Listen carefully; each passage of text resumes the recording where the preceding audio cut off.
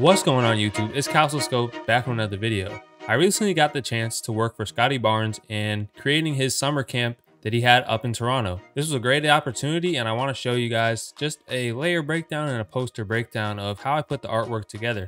I believe that you guys really like poster designs from seeing comments, Discord, suggestions on videos. So breaking down more of these project files and artwork files can be something that I can do more of in the future. But let's not waste any time, and I'm going to give you guys a run through of my thought process going through this piece and just breaking down the layers and groups. All right, so we're on the project file now, Scottie Barnes Summer Camp. The main things I want to go over with you guys in today's video is the colors I used on here, typography, the masking, and just the placement of everything, because I think those are the most important parts to take away from this video. As always, you guys can become a member of Patreon to get these full project files in your hands, in your arsenal, to really break it down even further, as well as getting live stream playbacks, texture and asset packs monthly, and more. So as we open this up, Scottie Barnes on the cover. I always put a nice cover page just to have it looking clean for the viewer or whoever's going to be handling it, whatever. So Scottie Barnes right here, Scottie Barnes mask. Let's just hop into this mask right now. So I will say, disclaimer, that the player retouching is merged already, but I do have player retouch videos where I really go over how to player retouch, and I can link those videos, or they're always going to be in the tutorial playlist. What do you notice from this layer to this layer, right? Just getting rid of the logos. And you're gonna have to do this a lot when you're doing professional work, because if the guy's in the NBA but he's getting represented by another brand, a lot of times they're not really cool with having all the logos or whatever that case is. So how do you get rid of logos easily? This is what I do. So say that we have Scottie Barnes here. If I make a duplicate layer with Control J, then I'm going to rasterize this layer and bring him up. All you're gonna have to do is use your polygonal lasso tool initially, because you might have some cleanup that you have to do. But polygonal lasso tool, where is that? Is right here. Shortcut is L. But if you need to go to the polygonal lasso tool, you can just click and hold and then slide to the polygonal lasso tool if it's not the first option on here, because every tool has some subcategories to it. So polygonal lasso tool is a subcategory to the lasso tool. Anyways, you're gonna click and drag through, right, and make a nice selection of everything that you need to get rid of, whether it's the P there, whether it's the Nike sign here, if you had to get rid of that, right? And then what you do after that, make sure that you're on combined shapes when you're making your selections as well, up here at the top left. Hit Shift F5, content aware, you're gonna content aware fill and hit OK, right? So you hit OK and you're like, bro, what are you talking about? Like, you lied, this doesn't work. Hit Command D, because just deselect to deselect. And then grab your clone stamp tool, shortcut is S. You're gonna hold down Alt or Option on the Mac to take a sample of an area that's around. So I already selected my area with hitting the Alt key or Option and clicking the area just right around the Nike sign. But then you just brush it in, right? Brush it in like a normal soft brush. If your brush isn't soft, make sure that you have your hardness down, and then just control the brush in this way and brush out those logos that are pesky. Brush control tutorial also on playlist. If you guys have problems with your brush control, really just check my tutorials playlist, or just search brush CALSOSCOPED. Okay, have a new short on it too, how to optimize your brush quickly. But you're gonna have to just do this everywhere that you see logos that probably should not be there. All right, let's go over color in this poster. And the colors that I used in this poster, as you guys can see, were white, red, and black. Now mainly I used white, and I used that, and I'm basing everything off of his jersey actually. So I based my colors off of Scottie Barnes jersey in this photo. So white was the main color, so I made that the biggest block of color, right? And when you're doing this, it's not going to just come right off the bat. You have to play around with your colors. You have to experiment with what colors are going to work, because it's always going to be different. So white was my main color, and I made sure to make that stand out. The red accents, see how I just have red accents correlating to his jersey with that red background on this photo, the red background behind the top photo as well. And then I even showcase my colors: red, black, and then white fill. Red, black, white. So you're just gonna see that everywhere, and that brings a piece together. If you can choose 3 colors with one that stands out, one that's kind of plain, and then one that's just extremely basic, right? In this case, his jersey was already white, so I have two extremely basic colors, but just choose one color that stands out. In this case, it's the red that really pops and makes everything pop off. So typography wise, I used just two fonts. I want to say two fonts. Let me not say. Yep, all I did here was use two fonts. I used the font called Apotech, and then I used the font called Tuesday Night. And so Apotech and Tuesday Night, they merge together well, because if you see right here on the Scottie Barnes, this is a script font. So, and he is the main highlight of the event. So I wanted him to call attention to a viewer. So that's why I used the script font right here of Scottie Barnes, because you see all of this blockier font that kind of is just super nice and it looks like 2K, but you see all that blocky font, and then you see the script font, and this really separates the branding. And this, he is the branding, Scottie Barnes. This is his camp. He's an NBA superstar. Let's put his name in a different font and make it very distinct from everything else. So I even went ahead and used an underline that I have in my hand-drawn, which is part of Patreon. If you're a Patreon, you guys got this hand-drawn underline effect that I have right here. Okay, so typography wise, just kept it real clean, and I wanted to highlight that name. And then so for summer camp, you guys see the kerning is pretty much the same. It's just nice and it's just bold. Summer camp, boom, bold, in your face. Sign your kids up, get your kids to come to this summer camp. And then University of Toronto, I wanted that to be clean, separated, just look really nice. So how do you do separation of font in Adobe?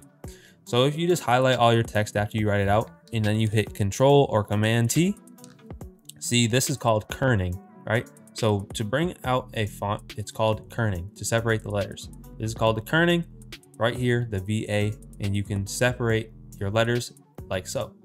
I separated my letters right here on the kerning as well.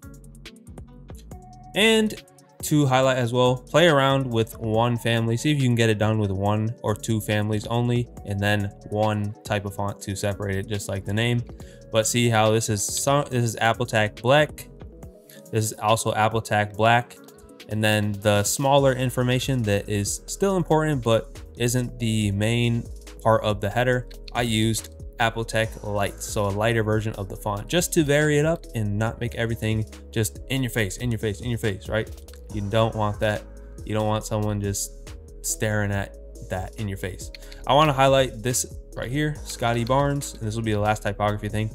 A typography tip: if you're writing out a name, sometimes it looks cool if you use if you're writing out a name, the first name being one type of boldness of the family and the second being a different boldness. So the first name I used medium Apotech, and the second one I used black. And see how it just gives it that nice bold separation effect instead of just being a boring Scottie Barnes in one line. Displacement, displacement, displacement. I was heavy on the displacement maps here in this piece, and I wanted to show you guys how to use a displacement map. So there's plenty of displacement maps. Anything can be a displacement map. Anything, yes, any project file, any picture, any image can be a displacement map. But what makes a displacement map work so well, and how? All right, so if we look at this rectangle, how do you get from this normal rectangle to this displacement map? And it's pretty simple. So if you don't know what a displacement map is, so we just open this and I go to my displacements. I'm just gonna go to CALSOSCOPED 3, my signature displacement, which is literally just a displacement I got from a different YouTube video. But anyway, it's like a carpet. So this is a carpet texture, and you guys just see how it has a little bit of, you know, sharpness on it. And you don't really have to worry about making a displacement map. You can find them anywhere on the internet. But just know that once you save a displacement map, this is how you apply it. So if I were not to have this filter on, it is a filter. So just go to Filter, Distort, Displace, and you're gonna have to play with your numbers and variation, because every image can be different. Like I said, a displacement map can be any type of image. So it could be a carpet, it could be metal, it could be brick, it doesn't matter, it could be anything. So you're gonna have to play with the horizontal and vertical scale. At the beginning, try to keep your horizontal and vertical scale even, just so that you can get an even estimate of where you should go next. I'm hitting OK, And I'm going to hit CALSOSCOPE 3, and I'm just going to displace this real quick and see how quickly you can make something look more interesting and not as flat just from a displacement map. This just varies up the vibe of a poster, the vibe of a piece of artwork. So just try and play around with displacement maps. I do have a tutorial, so I can actually unlist that, or it's exclusive. We'll see. But anyways, just play around with displacement maps. Don't go too crazy. So you see how some of these shapes are just normal and they're not displaced at all. You don't need to have everything displaced. That's something that you're gonna want to do in the beginning, I know, but just chill. You don't need to do that. All right, so I want to show you guys the Toronto background. And how did I do this Toronto background, cityscape subtle background? So I started off with a dark image, and then I added a gothic texture. This gothic texture is just really nice. I really like it. So this gothic texture right here, inverted the texture, right? So I inverted it so they would be like darker, and then I added a curves layer to it, and you guys see how I just brought it down from being bright, just added a curves layer. Then from there, I found a photo of Toronto, the city of Toronto. I used a blending option. So if you don't know what blending options is, it just blends an image into another image or whatever is below it. So if you right click and you hit blending options, see how I had it separated on underlying layer. How can you make it smooth though? Because this is a little bit rigid, right? If you're just dragging this shade and you want to blend in with shadows, how can you make this smooth? So you hold down Alt or Option if you're on the Mac, and then you just click on this triangle here and you just slide like this, slide like so that you get a smooth blend in there.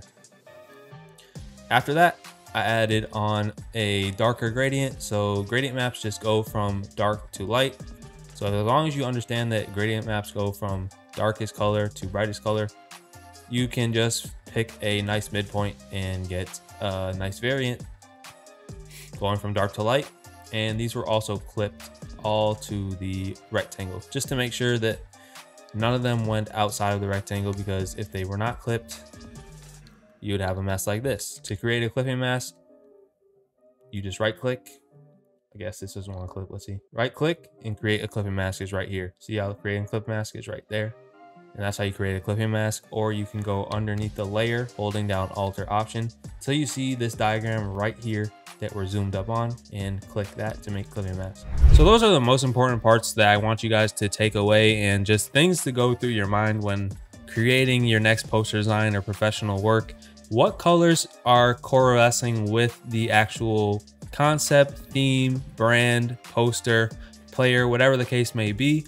When you're finding the photos that you want to use in addition to possibly your player mask, there's no exact method that I can say that you're going to follow, but just use photos that are relative to the event and just that pop. Like you want something that is going to make someone stop and want to look or feel an emotional connection to a piece. So I'm very thankful that I was able to create this piece, and hope to give you guys some insight. I know it's not like the longest video where I'm talking about every single part of the project, but that's okay. And that's why I have the Patreon, so you guys can go on my project files and really break it down even further.